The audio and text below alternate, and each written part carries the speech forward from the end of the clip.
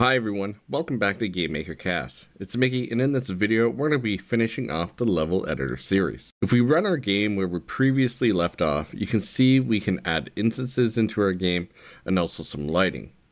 We finished off the previous episode with adding the tilemap editing features. We can also add and delete them wherever necessary. Now, to finish everything off, we're going to have to work on the saving and loading of our levels. For the saving and loading, I'll be using a plugin called S-Save. If you aren't already familiar with this plugin, check out the description below for a full video on how to set it up and get the plugin used within GameMaker. It's extremely powerful and very simple to use. Now with that being said, let's take a look at the scripts folder and let's open up the S-Save config level file. This is going to tell our S-Save plugin how we want to save each level. For this video, I'm going to be separating out the instances, the lighting, and the tilemap to keep things simple. You can definitely combine the instances and lighting together if you wish, but I'll leave that up to you. First, we're going to have to use a function called add value that comes with the plugin S-Save. We are going to supply a variable name such as instances. Next, we need to have the type, and we'll make this type an array. The final parameter that we're going to be using is going to be the default, and for that we'll just use a blank array. Now that we've set up this variable, let's do the same thing, but let's use one for lights and then use one for tile maps. Now that's it. We have all the configuration done for the S-Save plugin. Again, you can check out the video in the description below for a more in-depth review. But for now, let's close this file and let's open up the object debug and also the object init game. Inside the create event for the init game object, you can see we have a global variable called level. This is the variable that we're going to be using to save and load our levels into the game. It's going to act as which level we're on, so we can just change it on the fly. Now let's close this and switch over to the object debug. We're going to open up both the create and the step event, and now let's maximize the window. We're going to be creating a new window for the save. Let's scroll down and create that window right underneath the if statement. So right before our original position, let's bring this down and create a new window by adding a UI.WindowPosition. We'll position this window at 10 on the X coordinate and 16 on the Y coordinate. Now we can finally create the window by using UI.Window, and we'll just call this level tools. For the callback function, we need a way to change the levels. We'll start off by setting the global.level variable equal to a new UI input _int. We want to pass in the text of level number, and then we'll finally pass in the global variable. This is all we need to do to set up this particular text box. Next, we're going to need two buttons. Let's create the first button and we'll have it say save level. For the callback, we'll come back to this and we'll fill it in later. We're also going to need a button for loading the level, and again, we'll just use a quick skeleton function here. Now that we've created a new window, let's also go down and push our original window down. Let's set the X and Y positions to 10 and 256. Now to make sure everything's running correctly, let's just quickly run our game and make sure that when we switch to debug mode, we have two windows appearing and everything looks good, so let's work on the saving aspect. Inside the callback function, we're going to be using a function that exists on this particular object only, and it's within the create event. And now let's switch over to the create event and let's scroll down until we get to it and we'll work on this new function. First, we're going to create a variable to hold onto our save file. We will be using the S-Save plugin to get our save file, so we're going to have to pass in the configuration that we set up before. The next thing we need to pass in is going to be the file name that we want to save it as, and for this, we'll just use our global variable. Now to keep things simple, I'm going to be using three variables to hold on to our instances, our lighting, and also our tile map. Each of these variables is just going to be an array. And now, because I'm separating the instances and the lighting, I'm going to be using a variable to tell my function what instances we want to save. Because I kept all these in the same array, I'm going to be splitting them up.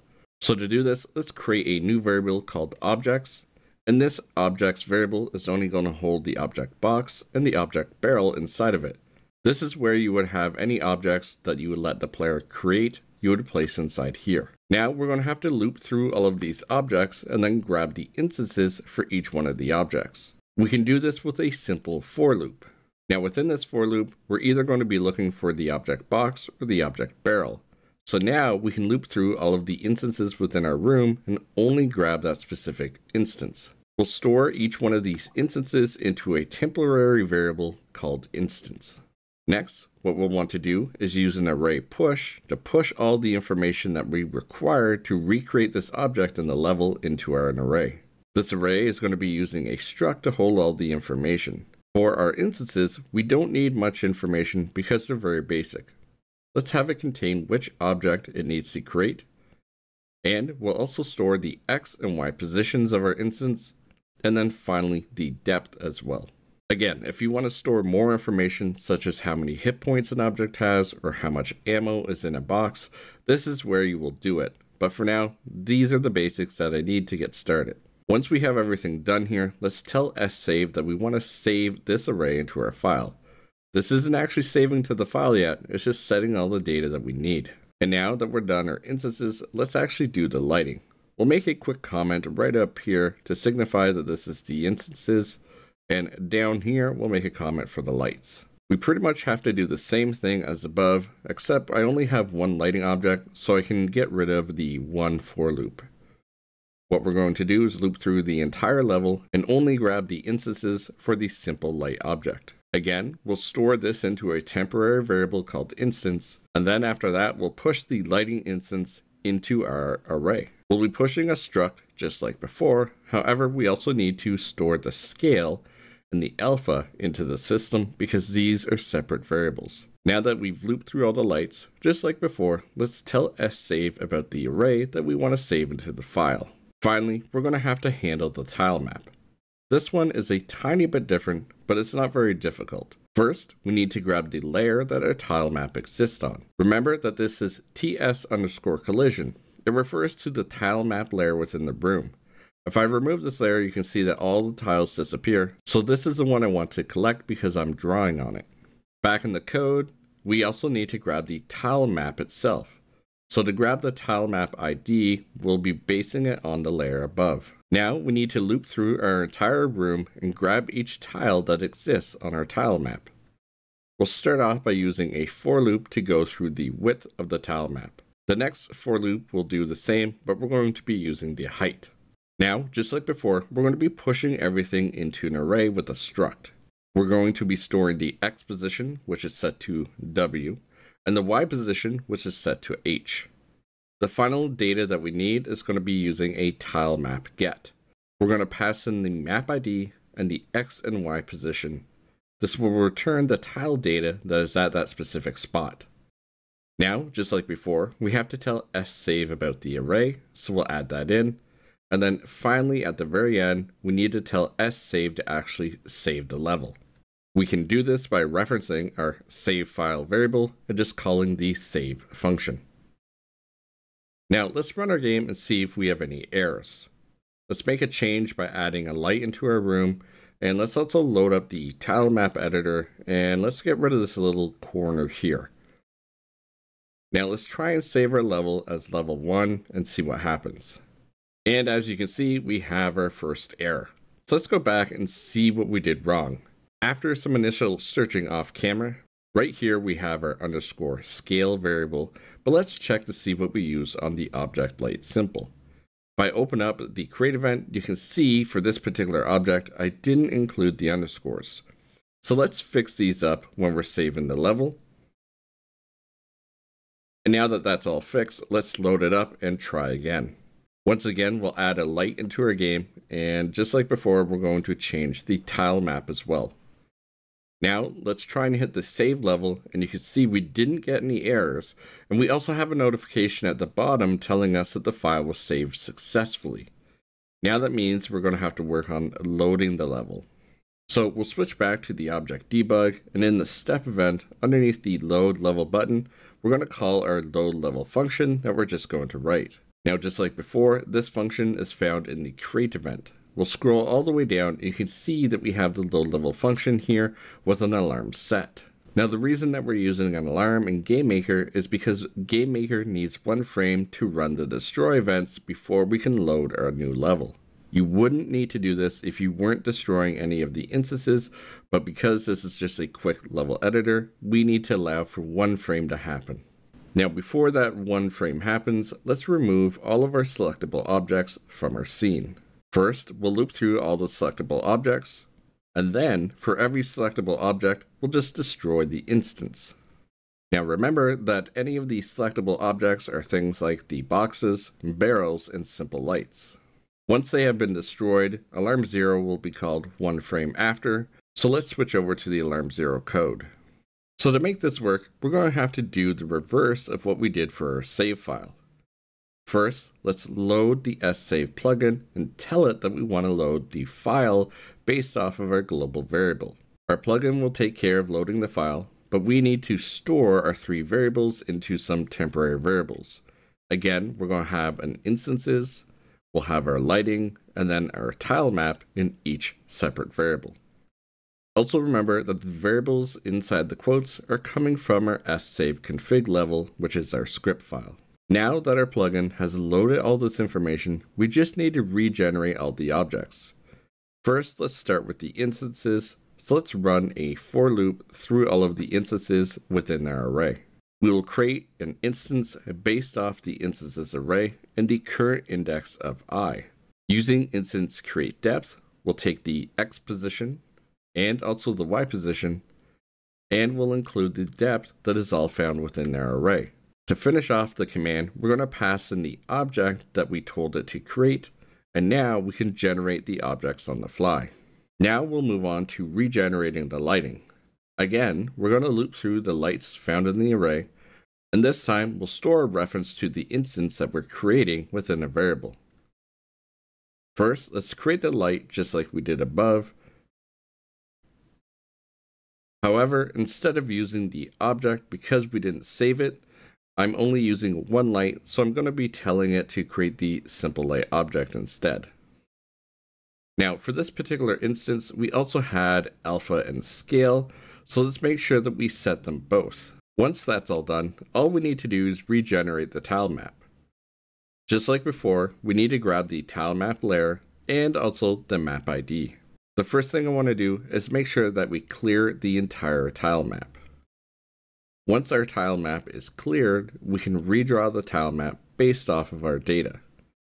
Again, we're going to loop through the tile map, and we're going to call the tilemapset command and pass in the map ID, the data, which is the tile index, and also our tile map X and Y coordinates. Now with that, we should be able to actually load the level. So let's try it out. Let's keep everything the same and click the load level.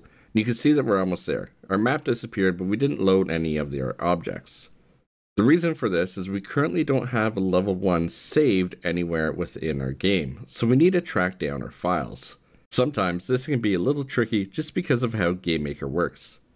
I did some searching around and I found my original save files inside my app data folder, and then underneath local, GameMaker Studio 2, and finally GMS2 temp.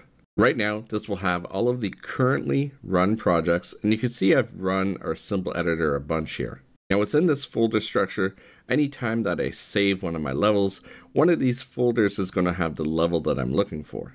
What I'm going to do is I'm going to copy this file, and then I'm going to open up my included files for the project, and inside the data files, I'm going to paste it inside there. This means that anytime that I run my game or I share my game, this level is going to be saved and it will be passed down to the user. Now that I've included my level, let's run the game and let's also see if we can load this up. If I click the load button, you can see that we have the light and we also have the change to the tile map. Now just remember that the way that things are, if I change the tile map here and then save it again as level 1, the file that we copied in there is the one that's going to be used. So if I run my game again and I load up level 1, you can see that we don't have the current updates and it reverts back to the original. That means that when you're running it in the editor, you would have to find your file again and copy it in. To get around this, let's actually add the working directory into the ssave plugins save directory. Once we have done that and we run our game and we load up our level or create a new level, we get the full path here in the output. This just makes it easier to copy the path and grab our new levels and save them into our data files. So let's actually create a second level here. Let's load up the first level to see what we have. And now let's make a few edits to the tile map. We're going to make it so that the player is going to be stuck on the right. We'll also add one new light into our game. We're going to save this as level 2. And now, just like before, we could copy the full path, and we could find this level file and copy it into our data files. Now that I have 2 levels, I can close my game and run it again, and these 2 levels will be automatically added anytime our game is ran. Anytime that I package it up and share it with another user, they'll also get these 2 levels. I can use our object debug, and I can load up level 1, and if I load up level 2, you can see that they switch. So this means that we're now able to load up a number of different maps, and you can start generating your own maps to your heart's content. sSave does also protection in terms of encryption, so if you don't want people messing around with your levels, you could also encrypt them. And so with that, I hope you've enjoyed this level editor series. There's actually a ton more work that you can do, but this should be a really good starting point for you. I'll leave it up to you to take it over and add your own individual flair into it. I'd also like to take a moment to thank all my Patreon supporters for their continued support. If you would like to help support me and get access to all the project files for this series and multiple others, you can check out my Patreon page in the description below. And also, a special shout out to my Patreon supporters in no particular order: Josh, Helena, 39 Digits, Pseudo, Micah, Matthew, Midnight, GameMaker Community, JujuB84, and Victor. Once again, thank you all for watching, and I'll see you in the next video.